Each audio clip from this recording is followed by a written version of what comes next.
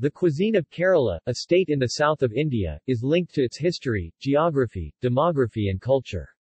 Kerala cuisine offers a multitude of both vegetarian and non-vegetarian dishes prepared using fish, poultry and red meat with rice a typical accompaniment. Chilies, curry leaves, coconut, mustard seeds, turmeric, tamarind, and asafoetida are all frequently used. Kerala is known as the land of spices because it traded spices with Europe as well as with many ancient civilizations, with the oldest historical records of the Sumerians from 3000 BCE. Historical and cultural influences. In addition to historical diversity, cultural influences, particularly the large percentages of Muslims and Christians, have also contributed unique dishes and styles to Kerala cuisine, especially non-vegetarian dishes. The meat-eating habits of the people were historically limited by religious taboos. Brahmins eschew non-vegetarian items. However, most modern-day Hindus do not observe any dietary taboos, except a few of those belonging to upper castes who do not consume beef or pork. Most Muslims do not eat pork and other items forbidden by Islamic law.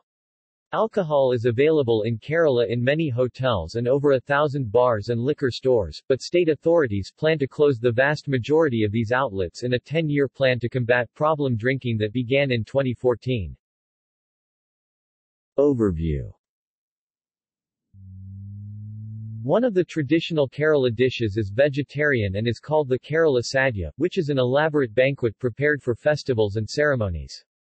A full-course sadhya, which consists of rice with about 20 different accompaniments and desserts, is the ceremonial meal of Kerala, eaten usually on celebratory occasions including marriages, Onam and Vishu.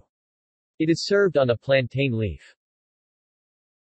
Because of its rich trading heritage, over time various cuisines have blended with indigenous Kerala dishes with foreign dishes adapted to local tastes. Coconuts grow in abundance in Kerala, so grated coconut and coconut milk are commonly used for thickening and flavoring. Kerala's long coastline and numerous rivers have led to a strong fishing industry in the region, making seafood a common part of meals.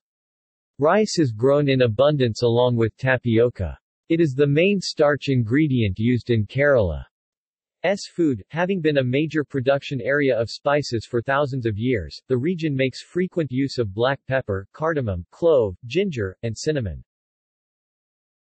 Kerala also has a variety of breakfast dishes like idli, dosa, appam, idiyappam, puttu, and pathiri. Hindu cuisine. Many of Kerala's Hindus, except certain communities and ovolacto-vegetarians, eat fish and chicken. Some communities, on the other hand, are famed for their vegetarian cuisine consisting of milk and dairy-based dishes, especially various varieties of sambar and rasam. In most Kerala households, a typical meal consists of rice, fish, and vegetables. Beef, contrary to the outlook of the remaining Indian society, also plays a prominent role in Kerala cuisine. The meat is featured in Hindu, Christian and Islamic communities of Kerala. Sadhya. Food offerings and rituals. Food is extremely important when it comes to rituals or festivals. Food offerings in ritual are important in Kerala and throughout South India. Food offerings are often related to the gods of religions. In India, there are numerous offerings for Hindu gods and there are many differences between food offerings in North and South India. Most offerings contain more than one type of food. There are many reasons why people use the practice of food offerings. Some are to express love, or negotiate or thank gods. It can also be used to stress certain structural features of Hinduism. Of course, not every ritual's gods require food offerings. Most have a liking for certain foods. For example, butter is one of the preferred foods by the god Krishna.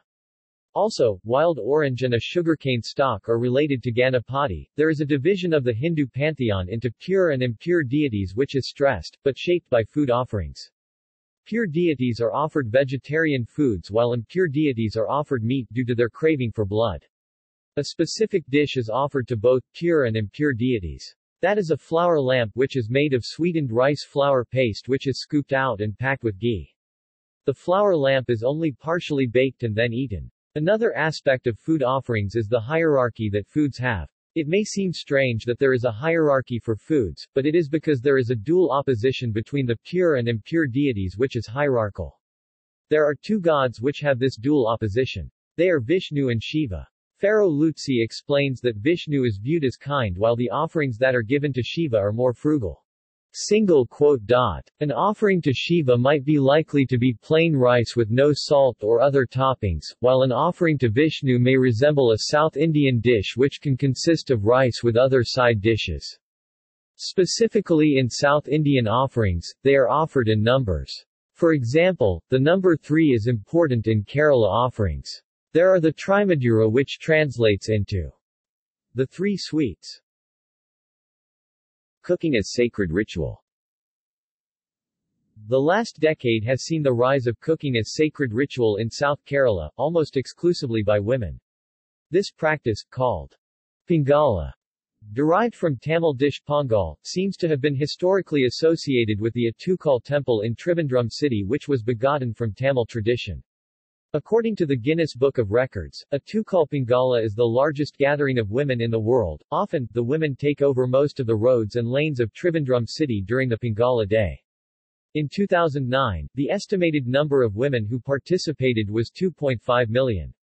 The women wait until the Attukal temple ceremoniously distributes the fire, and set about their cooking when the fire reaches them, passed from hearth to hearth. They go home with the cooked offerings by late afternoon. While males are not allowed in the area, they help out by providing support to arriving and departing women by organizing transportation, and distributing free beverages. Cuisine of the Christians. A favorite dish of Kerala Christians is a chicken stew. For this dish, chicken, potatoes and onions are simmered gently in a creamy white sauce flavored with black pepper, cinnamon, cloves, green chilies, lime juice, shallots and coconut milk. Lamb and duck can replace chicken in the stew recipe. Other dishes include pyrolan, chicken stir fries, meat thoran, dry curry with shredded coconut, sardine and duck curries, and meen moli, spicy stewed fish. This is eaten with another dish known as appam. Appams, kalappams, or velayappams are rice flour pancakes which have soft, thick white spongy centers and crisp, lace-like edges.